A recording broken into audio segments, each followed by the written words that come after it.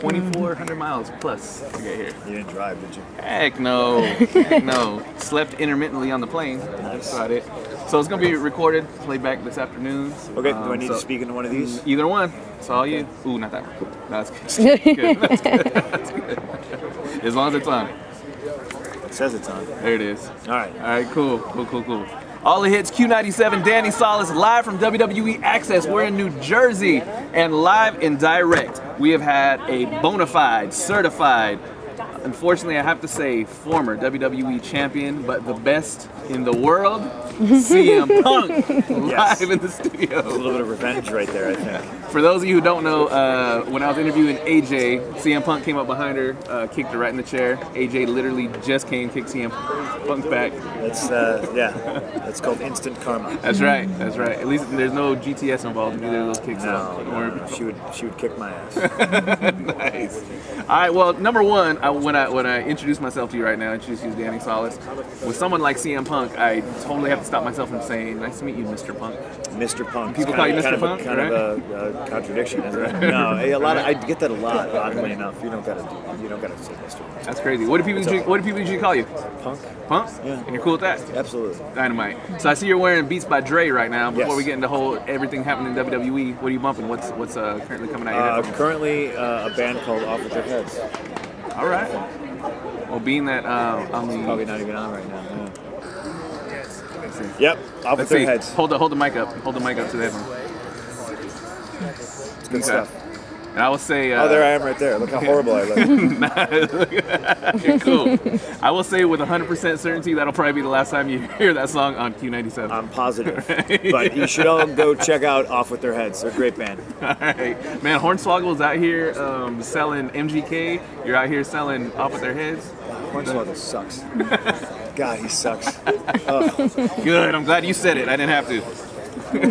All right. Well, hey, I gotta say, number one, just as a fan, every time CM Punk is on my TV, on WWE TV, Change the channel? Hell no, I don't change the channel, man. And just like I said, as a fan, you bring something to the table that is compelling. Like I don't want to change the channel. Like people need to hear what's going to come out next in CM Punk's mouth, and that is something that is freaking ridiculous. Well, that's what I'm trying to do. Right? Yeah.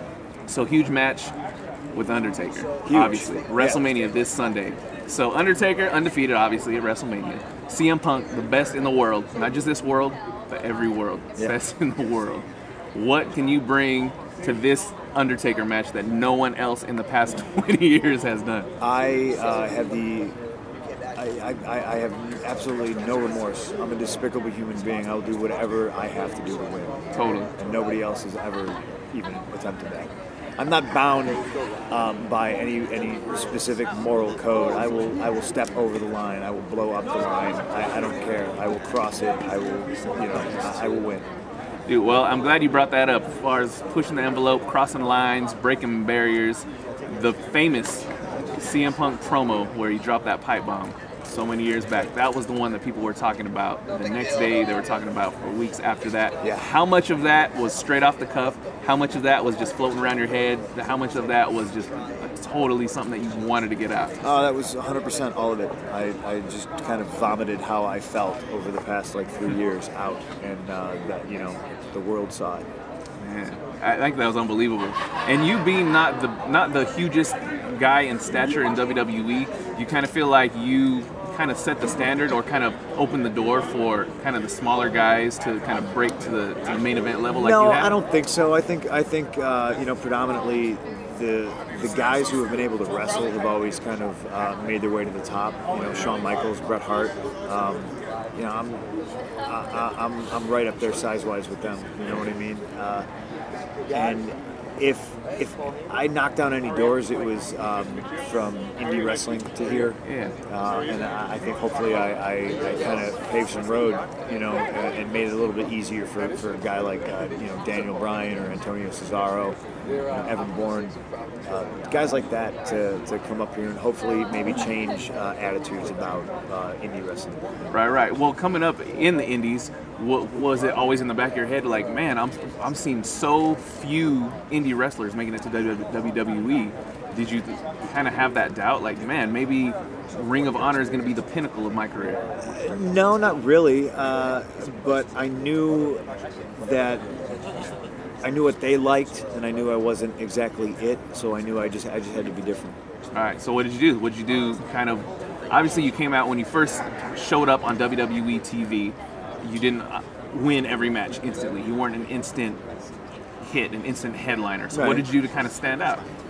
Well, I mean, I think I look different than everybody. You know what I mean? And I act different than everybody. I'm just, the whole package is just different. The way I wrestle, the way I talk, the way I look, the way I carry myself. All right. Everything's different, you know. And if you work hard and you're good at what you do, you know, nothing, you can't deny talent. Right. That's it. Cream rises to the top. That's what they say, right? Absolutely. Dynamite. And I know, obviously, you've gotten this a whole lot. The comparisons to CM Punk on TV, to Stone Cold Steve Austin of yesteryear. Right. Basically, that's Stone Cold. That's the Steve Austin you're going to meet on the street, just kind of amplified in the ring. And that's kind of you, because you live the lifestyle. Obviously, you're straight edge. And that's not just CM Punk. That's CM Punk off TV, too. Absolutely. Right? Yeah, it's not just for TV shows. That's not character. That's me.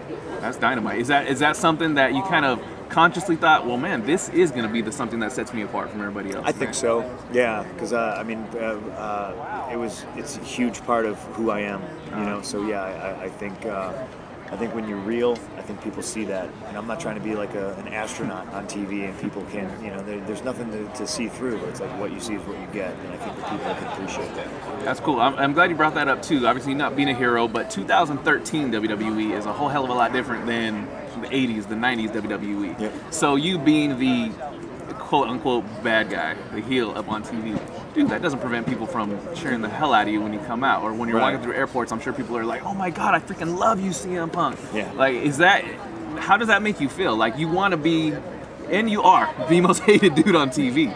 But does that necessarily correlate to, like, fans? Do you want to be hated by the fans off of TV? I think I am in a lot of cases. I mean, you'd be surprised at some of the interactions I have with people on the street and stuff like that. But you know, the fans are fans. They can boo or cheer for whoever they want. So I'm not, you know, I don't get salty about it. What are some of the craziest things that the fans have done to you, kind of off TV, in the parking lot, airports? Well, everybody's got a big mouth when, you know, there's a fence in between the two.